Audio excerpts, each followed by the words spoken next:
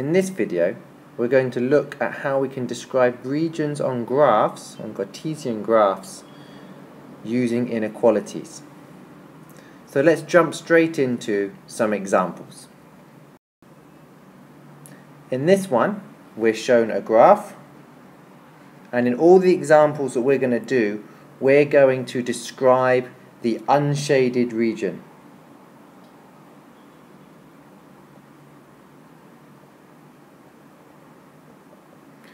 Sometimes you're asked to describe the shaded region, sometimes the unshaded. But we're always in these questions going to look at the unshaded region. The process is much the same for shaded regions, you just need to be a bit careful about which one it is. Now the first thing we're going to do is we're going to look at this line here that marks the boundary of the shaded and unshaded regions. And we're going to give that the equation of that line.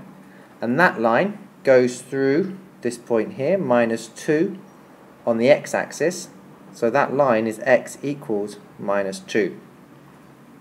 Now we want the unshaded region, so that's this bit over here, and this bit over here is all the points that are this side of that line.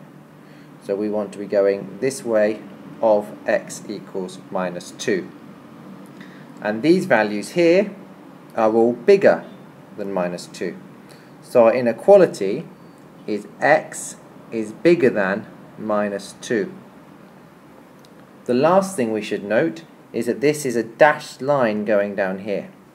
And because it's a dashed line, this is x is bigger than minus 2. It doesn't have that extra bit there. So we don't have that bit there. There is no line there. Let's have a look at the next example now. This second example is very similar. The first thing we're going to do in describing the unshaded region is give the equation of the line. This time it goes through 1 on the y-axis, so it is y equals 1. We want the unshaded, that's this bit down here, and that is all the y values that are less than 1. So we have y is less than 1. This time though, the line is not dashed, it's a solid line, so we have less than or equal to 1. So this one, this unshaded region here, is y is less than or equal to 1.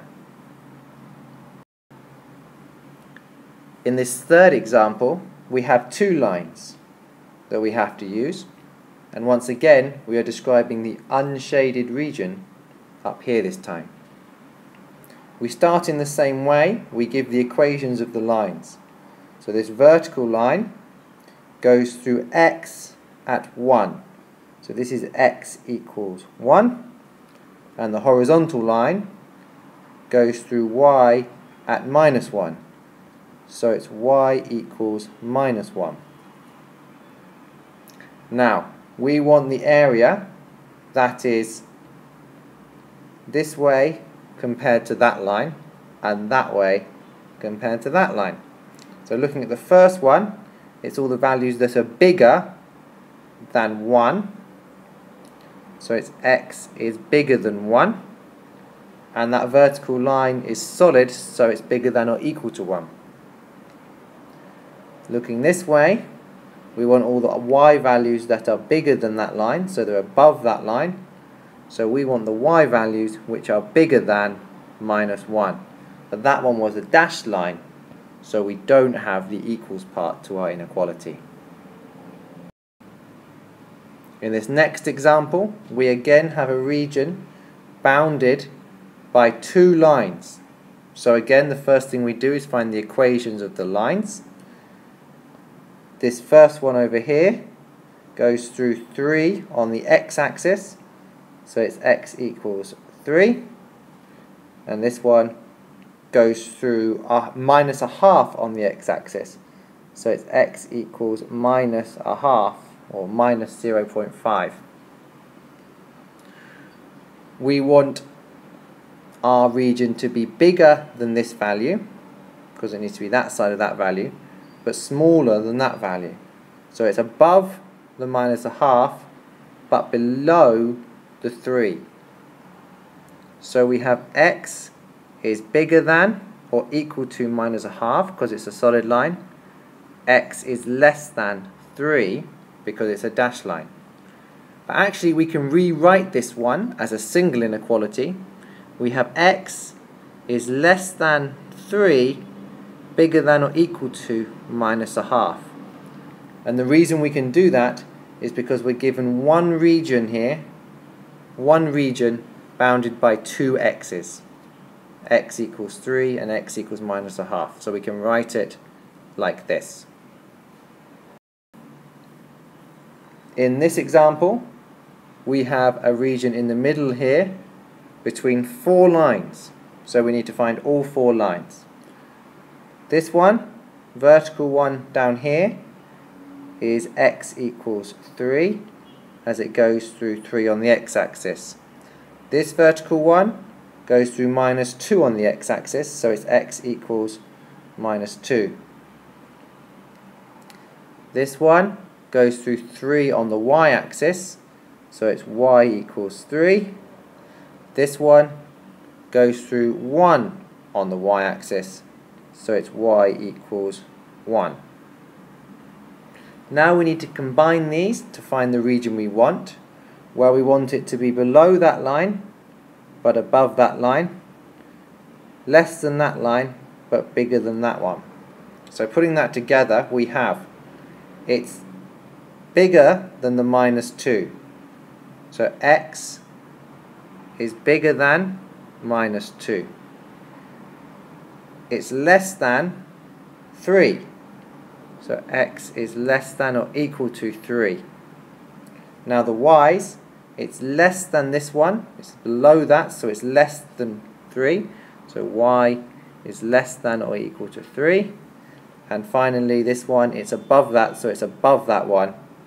So we have y is bigger than 1. Again, like in the previous example, we can put these together.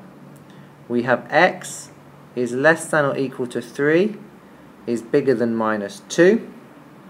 And we have y is less than or equal to 3, is bigger than 1.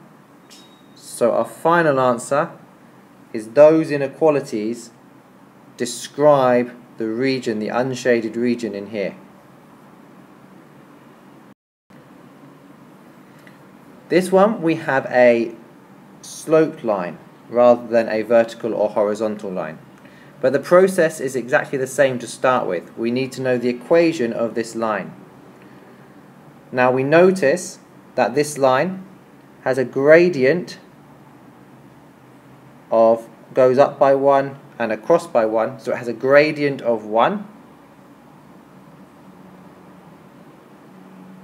And also it goes through the y-intercept there, so the y-intercept is equal to 1 as well. So the gradient is 1 and the y-intercept is 1. Now we can use our formula y equals mx plus c, where m is the gradient and c is the y-intercept. So the formula for this one, the equation for this line is y equals 1x, or just x, plus the y-intercept is 1. So this is y equals x plus 1 is our equation for this line. Now we need to work out this region here, how that affects the sign. So what we do is we pick a point, any point in the region we want. So we're going to pick this point here, and that has coordinates 2, 1. And what we do is we write our equation y x plus 1, but without the symbol in here. We don't know which symbol we want to put in. And now we substitute in these values from a point in the region we want. So the y value is 1, the x value is 2, and then we have plus 1. So we have 1 and 3. And now we put in the sign that fits between them. Well, 3 is bigger than 1, or 1 is less than 3, and then we go up all the way until we get back to the equation 1. And now we have our inequality, y is less than x plus 1. This example again has a sloping line, so we're going to look at the gradient. Triangle there for the gradient. The gradient is equal to, it goes up 2 and across 1, so it's 2 over 1, but because it's sloping in the other direction, in the downwards direction, the gradient is minus 2. The y-intercept is where it goes through the y-axis, which is there, which is 2. So this line has equation y equals minus 2x plus 2. Minus 2 from the gradient, plus 2 from the y-intercept. We could also have written that as y plus 2x equals 2, but we're going to leave it like that, y equals minus 2x plus 2. Now we write the equation down, but without a symbol. So y minus 2x plus 2, and we pick a point, any point in the region that we want. This one has coordinates 2, 3. We substitute those into our equation. So y is 3. We have minus 2 times 2 plus 2. So we get 3 minus 4 plus 2. So 3 minus 2. And now we put in the symbol that goes with it. Well, 3 is bigger than minus 2. So it's bigger, bigger, bigger. So our inequality is y is bigger than, but it's a solid line, so it's y is bigger than or equal to minus 2x plus 2. In this final example, we're putting together everything we've seen so far to find this triangular region in here, which is bounded by 3 lines. So first we need to write down the equations of the lines. We have the vertical one goes through 3 on the x-axis, so it's x equals 3. The horizontal one goes through 2 on the y-axis, so it's y equals 2. And the slopey one has a gradient of minus 2 and goes through 2, so it's y equals minus 2x plus 2. Now we want the region that is that side of that one, that side of that one, and that side of the slopey line. So we want this side of the vertical lines, we want it to be less than that. So we have x is less than 3. We want below the horizontal line, so we want y is less than or equal to 2. Finally, we want to check a point in our region that we want, so we're going to pick that one there. That's not minus 1, sorry, that's 1 and 1. 1 and 1 is the coordinates of that point. So we have y minus 2x plus 2. So we substitute in 1, we get 1 minus 2 plus 2. 1 and 0. 1 is bigger, bigger, bigger. So our final answer is these 3 inequalities. Again, that one should be equal to, because it's a solid line. So to describe regions using inequalities, we have to find the equations of the lines that bound the regions, and then decide whether we need the values to be bigger than or less than in each instance. For vertical and horizontal ones, we can just decide whether it's to the left, right, up or down, whether it's bigger or smaller. for diagonal or slopey lines like this one, we have to pick a point, substitute in the coordinates into the values of the inequality, and then choose the sign that works for that point.